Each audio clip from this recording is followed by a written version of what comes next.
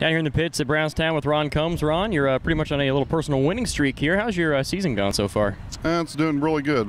We won at Gas City last weekend, and then again at Montpelier the night after, Saturday night. So for the new motor, it's the third time out for the new motor. It's really going good. Tell us about the motor. It's a Cal 636 built from Adams Performance in Mooresville, North Carolina.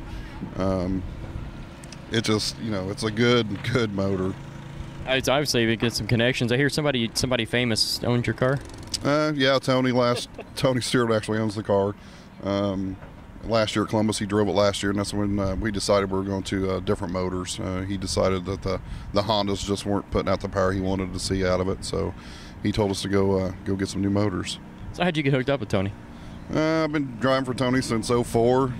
We just grew up together racing TQs, and he's been my car owner since '04, and he's one of the best car owners to have. So you drove sprint cars, TQs. What's the main difference between those two? Obviously the horsepower and size, but I mean as far as driving wise, handling.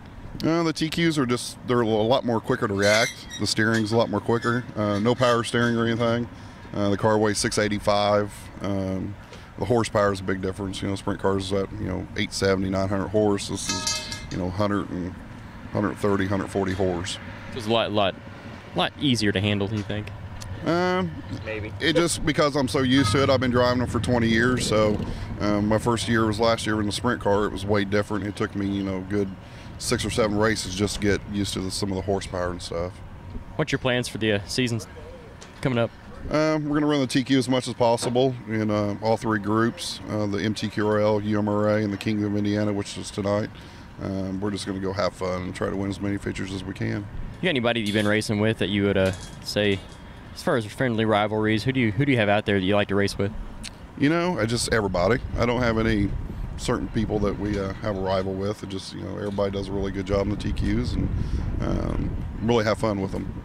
I know you got a lot of people you want to give thanks to. It helps make your racing possible. Of course, Tony, the owner. Can't do it without him. Again, one of the best owners to have.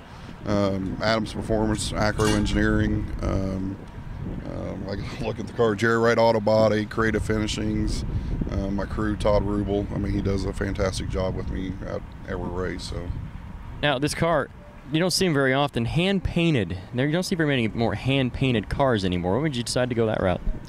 Billy Moffitt actually did the paint job on it, and I wanted to go old school and do some paint on it, and he was more than gracious enough to do it. And Billy does a tremendous job. He does a great job on the car, and I think that's a lost art for him.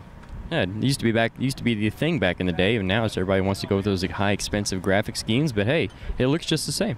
Thank you. Yeah, he did an awesome job. It takes a little bit more time, but I like it. It looks good. All right, Ron Combs here in the pits here at Brownstown.